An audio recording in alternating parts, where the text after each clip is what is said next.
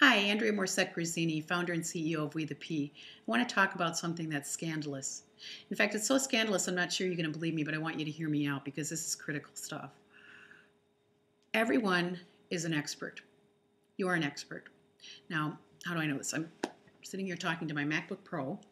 There's no one else around.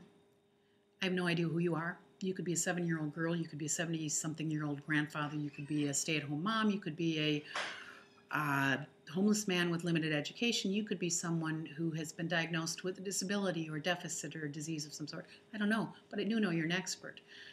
And I'm not just saying that to flatter you. I'm saying that because I think our world needs you and many more millions of us to engage our expertise if we're going to solve the many serious problems that we face.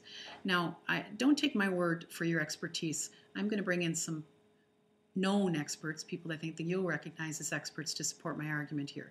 The first one is one I think you do know for sure, and his name is Albert Einstein, aka the genius. So Einstein had this great quote. He said, everybody's a genius, but if you judge a fish by its ability to climb a tree, it's forever going to think it's stupid. Now, Einstein gets 3 critical points here. He's affirming what I'm saying here, that everybody's an expert or genius, right? But he's defining why we don't know that. And the reason we don't know that is because we don't know how to measure all these different and various types of expertise and genius. We only have certain ways of understanding expertise and genius, so therefore we don't see the other geniuses, right?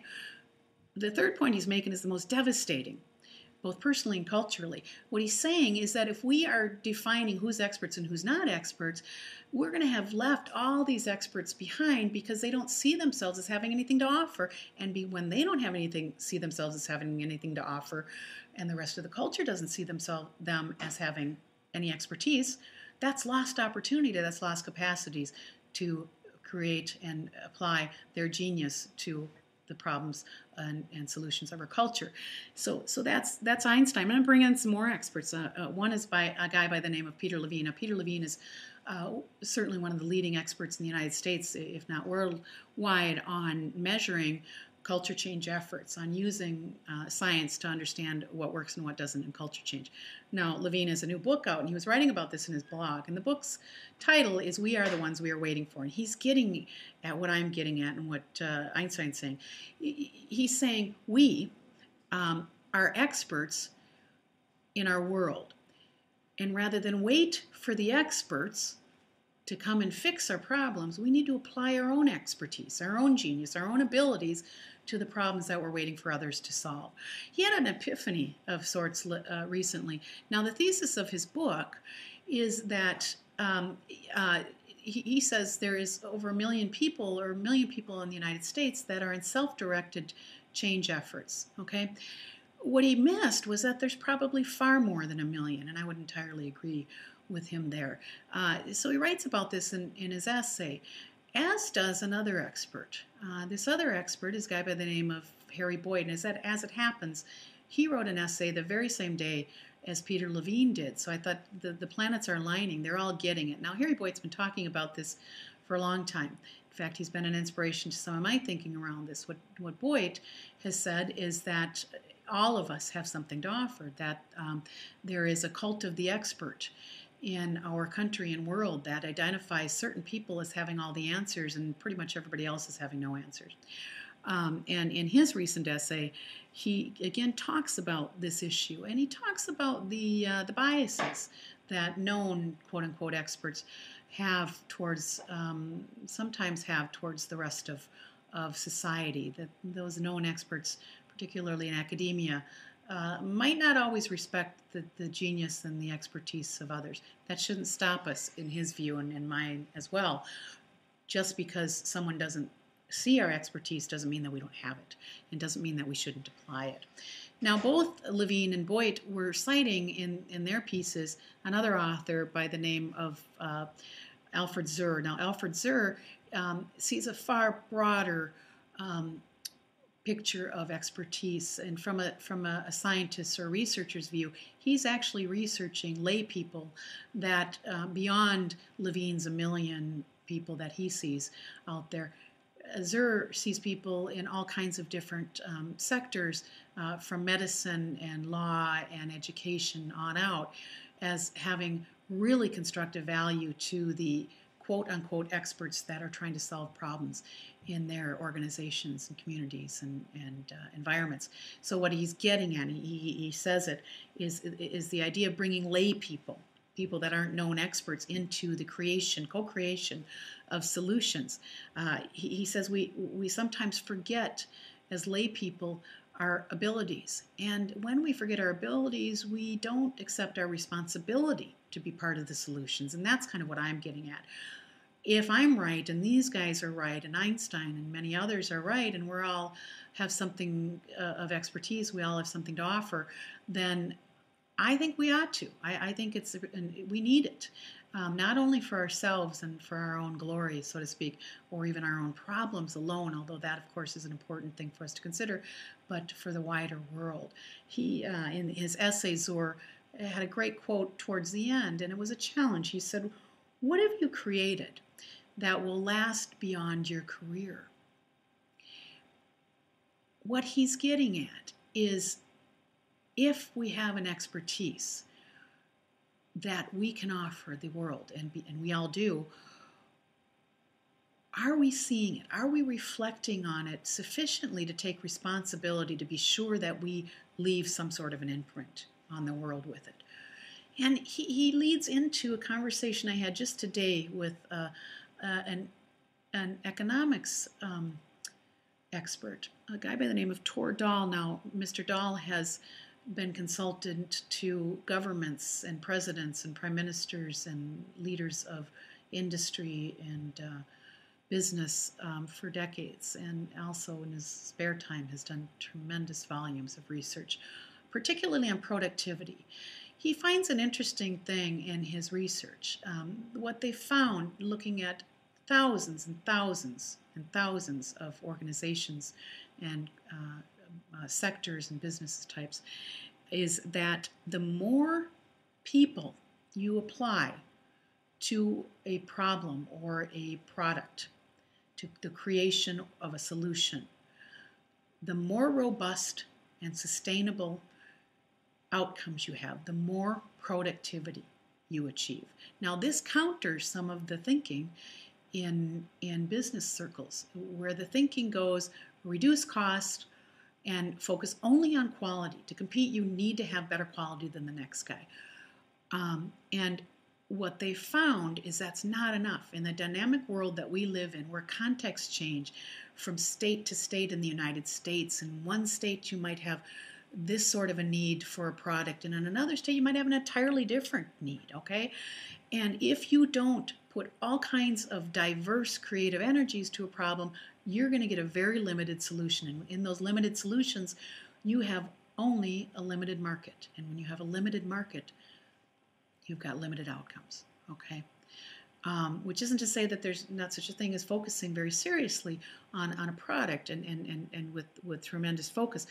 But it is saying that to produce the most creative outcomes, you need a diversity of solutions, and from a diversity of people, therefore. A diversity of experts, not only the known experts, but new experts that create what are often seen these days as disruptions, okay? So if you take that thinking to society, we have lots of problems that need to be solved that cannot be solved only by business and only by government and only by the experts, but that require the diversity of all of our abilities. Mr. Dahl told me about the most productive people in the world. He was asked to consult and explain the key connective factors between the 40 most productive people in the world. What he found, first of all, or what they found in their research, fascinatingly enough, was that these 40 most productive people weren't the usual suspects necessarily. They weren't only the Steve Jobs and Bill Gates types. They were a far more diverse or heterogeneous group, very different people. Some were leaders, some were scientists, some were educators. There was not a defining factor in terms of what kind of work they did, okay? What was the defining connective factors was their habits, and how they came into their expertise. There were two critical factors that he pointed out to me as being remarkable. Those two factors were this. The first one was that each one of these 40 most productive people in the entire world self-identified their passion, and in the practice of their passion, some sort of internal drive and interest and curiosity that they have, and pursuing that, they became far more productive by sheer volume of focus that they had on this, something about themselves that they really, really cared about, or just instinctively knew about and were drawn to. Okay, that was the first one. The second one, and this is profound, was that they each took time, and Mr. Dahl said weekly, to reflect on what they were doing and how they were applying their abilities and capacities to useful solutions and productive outcomes. This reflective thing is not often recognized in our fast-paced culture, but it's critical. What it gets at is our ability to take personal responsibility and personal recognition of who we are, and to Alfred Zur's point, to ask ourselves, how are we taking our unique genius, our unique expertise, and applying it in useful ways to our culture? Not something that we can define one time and leave it there and push for. What they found, what Mr. Dahl found in their research, was that these 40 most productive people thought about this. They spent time every week, an extended time every week, thinking to themselves, okay, how am I going to take what I've got and offer it in bigger and better ways this week? Not next year or 10 years from now, but this week. How am I going to do that? This brings me back to an expert that I met this weekend. He is an elderly gentleman, lives in Arkansas. His name is Walter Blanchard. Now, Walter doesn't necessarily look like an expert, if there is such a thing as what an expert looks like. I don't know that you'd see him on the street and say he looks like an expert. When you talk to him, he doesn't use big words, but he's brilliant.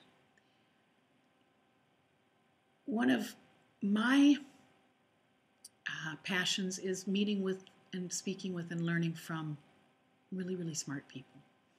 And this man had me transfixed with his brilliance. It happened first when I walked into his antiques store. He produces artifacts and sells them at art shows.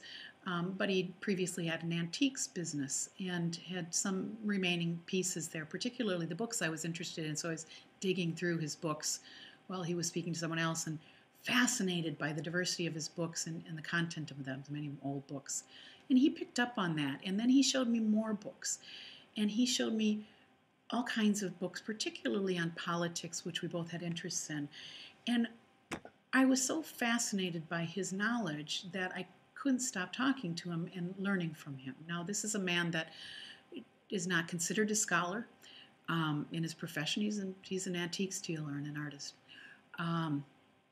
Just a good man who raised his family and has tremendous knowledge and expertise because of his passion for books, because he'd spent years reading the books that he was also selling to people, because he'd built his work around his passions and his interests, and applied those passions and interests in sharing them to create a better culture in his way.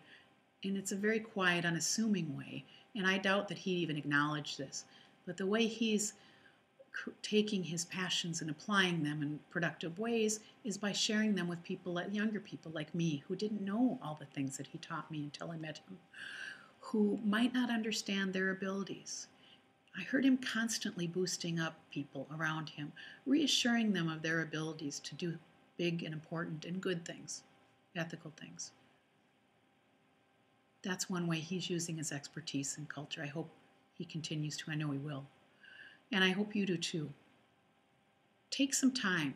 What are you passionate about doing? What can't you but focus on? What takes you away into daydream land? I know it's not always pragmatic to spend days on end thinking, and yet take some time to. what are you going to leave with this world? How are you going to help the million people that Peter Levine sees out there trying to make things happen? How are you going to help the many millions of people that Alfred Zurr thinks can be productive solutions creations? How are you going to ignore a world that tells you that you're not an expert? How are you going to see yourself as an expert? And how are you going to use that expertise to help us all?